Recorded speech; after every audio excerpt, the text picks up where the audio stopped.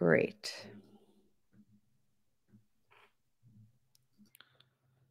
Baker Mayfield and the Rams get an upset win on Thursday Night Football. Does Baker have any dynasty value going forward? All that and more in this episode of the Locked On Dynasty Football Podcast. You are Locked On Dynasty Football, part of the Locked On Podcast Network. Here are your hosts, Marcus Mosher and Kate Magdziuk. Welcome back to the Locked On Dynasty Football Podcast, part of the Locked On Podcast Network. Thank you for tuning in. We'd like to thank you for making us your first listen of the day. I am Marcus Mosher. You can follow me on Twitter at Marcus_Mosher. She is Kate Magdziuk. Follow her on Twitter at FFBallBlast. Kate, how are you doing on this fine Friday morning? I feel like I'm coming off a high, Marcus.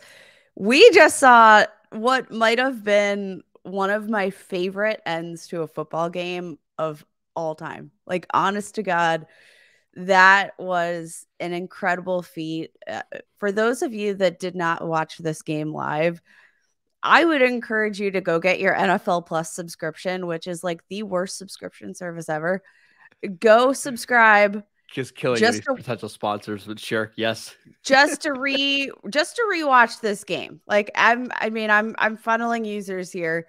I don't think that there's anything that would have prepared me for the roller coaster that was Raiders Rams. And Marcus, you led with it to open up the show. It all stems back to Baker Mayfield and the incredible comeback that he led this team to. I don't think anybody saw it coming. No, I mean, Baker Mayfield to do what he did on such short notice was very impressive. Led two touchdown drives at the end of the game. Even before the touchdown drives, Kate, I got to be honest, I thought he played about as well as you can expect. He had some incredible throws over the middle of the field. He was running. He was playing confident. I just want to caution people. I'm not going to make any big sweeping, statements about Baker after one Thursday night game against a really bad Raiders defense that I don't want to talk about. But I think this is a good spot for him to play for the next 4 games or so. Maybe come back next year, be in a backup role. I just think it's a good fit for Baker long term. I think it's a great fit for Baker long term. We saw what he was able to accomplish with a competent coach in Cleveland and a lot of his struggles. I'm still going to point back to the fact that his shoulder was like falling off, guys. Yeah. And he just continued to play, and it was probably to his detriment that he continued to play because he didn't look great when he was playing injured. Then he goes to the Carolina Panthers, who I don't think offer anybody a real fair assessment of competency with the offense they're running, with the coaching staff in place. This relationship or potential relationship with Sean McVay, I feel like it's a really interesting fit. And I mean, there's no ruling out that Matthew Stafford could consider retirement. It's pure speculation at this point, but back-to-back concussions. It's not even the concussion. It's a spinal cord contusion. Yeah, it's a bruised spinal cord, and that's scary. That's the injury that ended Ryan Shazier's career. There's no ruling out that Matthew Stafford could decide to walk away from football, and if he does, I honestly think this pairing with Baker Mayfield could be exactly what both sides need. Yeah. Again, just let's talk about it from dynasty perspective, though, because that's the interesting part. I'm just not going to get over my skis here, right? It was a fun performance. I'm happy for Baker. I think this was awesome, but it's one game on a Thursday night football against a defense that probably didn't prepare for him. Honestly, how could you prepare for Baker? Because he signed 2 days before the game. And the Rams barely prepared for Baker. And remember, this offense for the Rams was pretty atrocious until the final 2 drives of the game. They scored 3 points, and there was a lot of A lot of bad football. Now I know the talent around Baker this game was bad, but I think whatever you thought going into this game about Baker long term, you should probably continue to think that. I just don't think one game changes much. That's all. So here's my perspective. And obviously, I'm a huge Baker Mayfield fan, always have been. But I've always been realistic about his prospects for fantasy, right? He's not like we saw yesterday on Thursday Night Football. We saw some of that mobility. We saw his ability to deliver the ball on the move, which was fantastic. We know he's tough, but he has never finished a season higher than QB 16. He's been a quarterback one in just 24% of his career games for fantasy football. Marcus, I'm going to drop the most insane Baker Mayfield stat you're going to hear today. He has just 7 career games with 25 or more fantasy points. Yeah. For context, Patrick Mahomes has 7 this season. Season. Like, Baker Mayfield, as fun a story as it is, as much as I love Baker Mayfield personally, I'm not buying in for fantasy. I think this is a perfect time. If you just kind of got him as he's just been clogging up your roster, this is the time to sell him for literally anything you can get. I 100% agree. Anybody else in the Rams? I do want to say I thought Tutu Atwell looked pretty decent yesterday. 5 for 50 on 9 targets. I don't know if he really has any long-term value, but it's notable that it seems like he's finally getting to be a bigger part of the offense. We can talk about Cam Akers and Kyren Williams if you would like to, but that's really all the thoughts I have on the Los Angeles Rams. Yeah, I want to talk about Kyren Williams real quick because I think he's a really interesting prospect. I think he's a guy that could potentially be a do-it-all guy for the Rams moving forward. Cam Akers just has not been efficient whatsoever. Kyren Williams leads the team right now in yards per carry, leads the team in run success rate. I think he's capable of being that guy that you want him to. And I think he's kind of a value right now, Marcus. Consensus ranking right now on Dynasty League Football has him as RB60. RB60. That feels a little too low, right? It feels low. He's currently sitting behind names like Isaiah Spiller, Nyheim Hines, Chase Edmonds. Hines, get out of here. For a guy who is I think looking better than really anybody else in this offense right now on the ground. I don't know if it's maybe his 4.65 40-yard dash that has, nailed him to the butt. And that's a new expression that I'm starting for dynasty terms, but I don't know if that is holding people back, but I think Kyren Williams, his game speed looks faster than a 4.65. I do think that he's capable of making plays. So I think he's a really interesting buy in dynasty. And I wouldn't have guessed that his draft capital was so low. Kyren Williams for 2 2023 4th rounders. Yeah. Give me Kyren Williams all day. I hope over the final 4 games that we see Sean McVay just lean into Kyren Williams more, just to get a look, right? Just to find out for sure. Only got 3 carries in this game. Looked good when he was on the field. It would just be nice to at least see the Rams experiment and see what they have in Kyren Williams, because I agree with you. He's just so cheap right now. Why not go out and trade a late draft pick for the chance of getting maybe a starting running back in a hopefully good offense down the road, right? And I'm not saying that I think Kyren Williams is going to be a perennial RB1. He's not going to be a Josh Jacobs, right? He's never going to be a Josh Jacobs, but I do think he could be one of these guys that maybe he's not a weekly start, but he's going to have the opportunity moving forward that he could be in consideration for a weekly flex play if he gets the opportunity. And maybe you really don't have to, right? My hopes for Kyren Williams are a bit higher than what we've seen from Kenny Gainwell so far, but I think that's a fair enough assessment. All right. Let's talk about the Raiders, but we want to let you know that this podcast is sponsored by BetterHelp Therapy Online. Unfortunately, life doesn't come with a user manual. Man, that would be great, wouldn't it? So when it's not working for you, it's normal to feel stuck. Therapists are trained to help you figure out the cause of challenging emotions and learn productive coping skills, which makes therapy the closest thing to a guided tour of the complex engine called you. BetterHelp has connected over 3 million people with licensed therapists. It's convenient, secure, and accessible anywhere, 100% online. Everyone deserves to feel their best. BetterHelp makes it easy to get started. As the world's largest therapy service, they've matched millions of people with professionally licensed and vetted therapists available 100% online. All the benefits of in-person therapy, plus it's more convenient, more accessible, and more affordable. All you have to do is fill out a brief questionnaire to match you with a therapist. If things aren't clicking with that therapist, you can easily switch anytime for absolutely any reason. It couldn't be any simpler.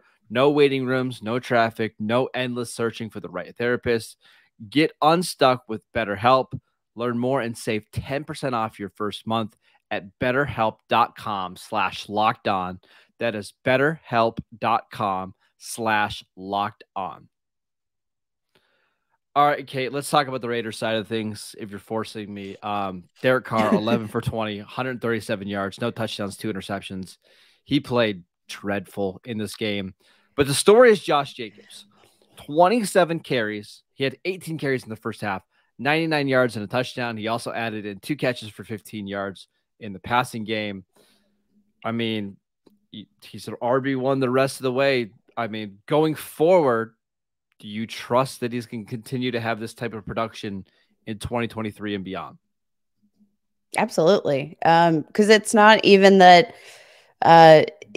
he's like kind of, let's look back at 2021, right? Najee Harris, top 5 running back, largely due to volume. Josh Jacobs is far and away from that narrative. It's not a volume-based RB1 performance. He truly looks like an all-pro running back. And I think he has earned himself a monster contract moving forward.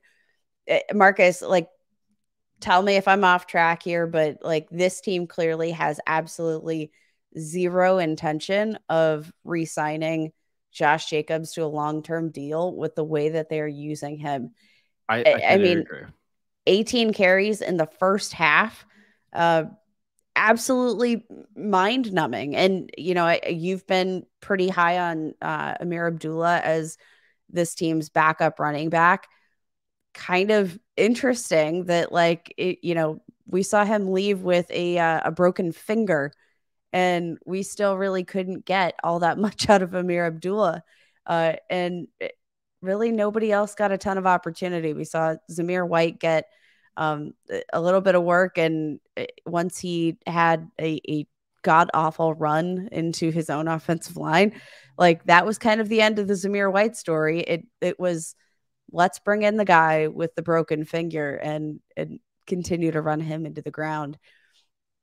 I'm not banking that he's coming back to this team. So let's look at the dynasty landscape, right? Because Josh Jacobs, a guy that had a lot of, loss, a lot of value loss this offseason, sitting at RB15. Where would you like to see Josh Jacobs land? Just kind of really quickly. Is there other than the Raiders, assuming he goes somewhere else? Because I've got a couple fits, and I want your thoughts. Oh, man. Are you Marcus, ready? I'll give you some names. You start off. Yeah. Carolina. I hate that because I don't want to see him go to an organization that is not fantastic. I want to see better for him. So Arizona. Don't mind that. James Conner. Don't mind that. Yeah, I like that. Chargers. Ooh. Pairing with Austin Eckler. I don't think they will be willing to make that financial investment. I think Josh Jacobs' price tag is going to be a little bit too high for this team. Bills. Would absolutely love. I would suggest Miami, but we've already told them that they're signing Tony Pollard this offseason, right? Yes, they've run with that suggestion. I don't think that's I don't think that's going to be within the realm of possibility. What about Atlanta? If they don't re-sign Cordero Patterson, obviously they're not going to be in the market for Tony Pollard, considering he's going to be a Miami Dolphin. I think that could be an interesting fit with new QB1 Desmond Ridder. That offense. Imagine Desmond Ridder. Imagine Josh Jacobs, Kyle Pitts, Drake London. That would be a powerhouse that I'm going to tune in to watch every single week very eagerly. I got one for you. What about the Baltimore Ravens? Ooh. That physical running style, downhill. I think that's an interesting one, but Marcus, does that mean you are out on J.K. Dobbins? Yeah, probably. J.K. Dobbins in the most recent batch of Dynasty ADP sitting at RB 24. Yeah. 24. That is behind Khalil Herbert, behind Tony Pollard, just ahead of Leonard Fournette, who's we're in year 3 of J.K. Dobbins. Like, he's got one more year left on his rookie contract after this season. Yeah, it's tough. So let's talk about Zamir White. Got 3 carries for 9 yards in this game. The Raiders used the 122nd pick in the draft on him. By the way, go check it out on Google. What do you think about Zamir White and his chances to take over this backfield next year? I love Zamir White, and honest to goodness, I think the only reason why I've been hesitant to invest heavily in Zamir White is injury concerns. He's suffered a torn ACL in each knee. Not fantastic, but despite that, I mean, he is a phenomenal athlete. He's so explosive. The vision, not necessarily quite there yet, but I think we've seen enough spark from him. And I think he has all of the physical traits. He's a bigger back too, 6 foot, 214 pounds. Like he's got the size, he's got the speed, ran a 4.4 at that size. Like legit explosiveness as a running back. And I think he can be a home run. Sorry, can you repeat that? They love him in Las Vegas. Love him. So I'm all in on buy. He's a very sneaky buy right now. I think before we continue to hear more about that narrative that Josh Jacobs is not going to return, go buy Zamir White, because I do think that all of the traits are there. I think, as long as they're going to have other playmakers in this offense, he's not going to measure up to a Josh Jacobs, but every trait that you would want for him to have to be successful and create his own plays is right there in front of you. All right. Okay. Let's do some promotion commotion. But before we do that, we want to let you know that this podcast is brought to you by Prize Picks. Prize Picks is daily fantasy made easy. It's so easy to play. All you have to do is pick 2 to 5 players, and if they score more or less in their Prize Pick projection, you can win up to 10 times your money on any entry. No competing against other people. It's just you versus the projections available. Prize Picks offers projections on any sport that you watch. This includes NFL, NBA, MLB, NHL, PGA, college football, men's college basketball, women's college basketball, soccer, WNBA, esports, NASCAR, tennis, MMA, boxing, disc golf, Euro basketball, cricket, and more. Entries can be made in 60 seconds or less. It is that easy. They are currently operational in over 30 states and in Canada. Download the Prize Pick app or go to prizepicks.com to sign up and play daily fantasy sports. First-time users can receive a 100% instant deposit match up to $100 with promo code Locked On. If you deposit $100, Prize Picks will give you $100. You deposit $50, they'll give you $50. It's really that easy. Don't forget to enter promo code Locked On at sign up for an instant deposit match up to $100. All right, Kate, best time of the week, promotion commotion. Who are you promoting either from your bench to your starting lineup, or maybe even from free agency into your starting lineup this week? All right, I'm going to roll with Kendall Hinton this week in leagues where one. I know. I'm sorry to start. I should have started off. I had another name, but I wanted to start this off with a bang. Kendall Hinton, wide receiver for the Denver Broncos. Cortland Sutton, 2 straight DNPs with a hamstring injury. Yeah, like, I have to assume there's no way in the world he's actually going to play. But in the last 4 games, he's played at least 77% of offensive snaps. He ranks 3rd among wide receivers in this team in routes run. Like, not a great stat sheet performance at any point this year, but the opportunity, I think, is going to be there. And the Kansas City Chiefs rank 4th in fantasy points allowed to wide receivers. They allow a lot of upside, right? Like, Christian Kirk, 105 receiving yards, 2 touchdowns. Josh Palmer, 106 receiving yards, 2 touchdowns. Like, whether it be a one-off touchdown that gets him some fantasy points or he gets there simply on volume, I think there's a good shot for some production there this week. I've got 2 guys, both play for the Houston Texans. Oh, no. First, if you absolutely need a running back, I kind of like Rex Burkhead this week. When Davis Mills played early in the season, Burkhead just got peppered with targets. Starting the season off, 5 catches, 2 catches, 4 catches, 5 catches, 2 catches, 5 catches. He's back. He's healthy. This game at least projects as a kind of one-sided game with the Cowboys taking a lead. That could mean a lot of opportunities for Rex Burkhead in the passing game. I also like Philip Dorsett a little bit. The Cowboys struggle with speed. Tutu Atwell, at the beginning of the season, had a big play against them. Ashton Doolin had a couple of big plays last week. No Nico Collins this week. Likely no Brandon Cooks as well. I think Philip Dorsett is a what the heck flex this week on a team that might have to throw the ball 40 or 50 times. I don't actually hate that. Still always gross to put like any stock in the Houston Texans. Yep. Like, nobody wants to subject your lineups to that. Another much less gross name, but somebody that I feel like we're still not really considering a viable flex play on a weekly basis. What about Zay Jones, who's been kind of killing it, has seen 7 or more targets in 4 of the last 6 games. Now gets the Titans, who they've struggled to cover in the secondary. I think this could be an interesting place for this team to match up. You have it just depends on who's at quarterback, right? Like, it does. If Trevor Lawrence isn't playing, I'm a lot less excited about Zay Jones. It absolutely, for sure. But I still think, regardless of who's at quarterback, I'm willing, if I'm in a place with 6 teams on bye, I think Zay Jones is getting enough playing time. He's running enough routes.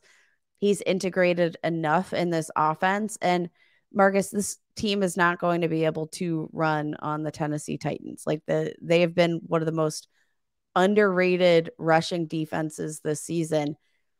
I think they're going to need to air it out regardless of who's at quarterback. Like, this could be a pure volume play, but the matchup is right. Last one for me. I kind of like Matt Breida a little bit this week against the Eagles. Ooh. Saquon Barkley dealing with a neck injury that caused him to miss practice on Thursday.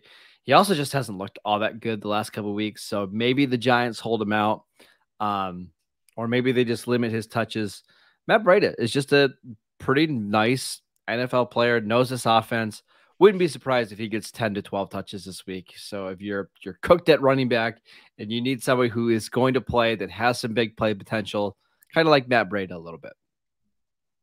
I don't hate it. It'll give you heartburn. Yeah, I mean, at the least. You might need a little Pepto once you set your lineup, but I think you got to do what you got to do in week 14. Yeah, you got to just survive. Last week before the playoffs start in most leagues, just survive any way that you can, especially, Kate, with 6 teams on bye this week. Some of our lineups are going to look really, really gross, especially if you just didn't play anybody from Thursday night because you thought, that game was going to be really ugly, which it was. Listen, don't be afraid to start somebody like Matt Breida. All right. That is it for today's show. Thank you for making Locked On Dynasty your first listen. For your next listen, check out the Locked On Sports Today podcast, the biggest stories of the day, plus instant reactions, big game recaps, and the take of the day. Available on the Odyssey app, YouTube, and wherever you get your podcasts. All the same places that you download the Locked On Dynasty podcast. You can follow Kate on Twitter at FFBallBlast. I'm at Marcus_Mosher.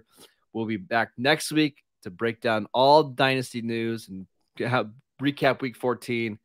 Kate, I don't know if you knew this or not, but do you know that Saturday football starts next week? We've got 3 games on Saturday. It's gonna be fun, Marcus. I take no days off. We don't need days off. We need more football every single day. So our poor wives are not going to see us at all over the next couple of weeks. Yeah. Luckily my wife works for the NFL, so at least we're in it together. At least we're in it together. Yeah. All right. Enjoy week 14, everybody. We'll see you guys right back here on Monday.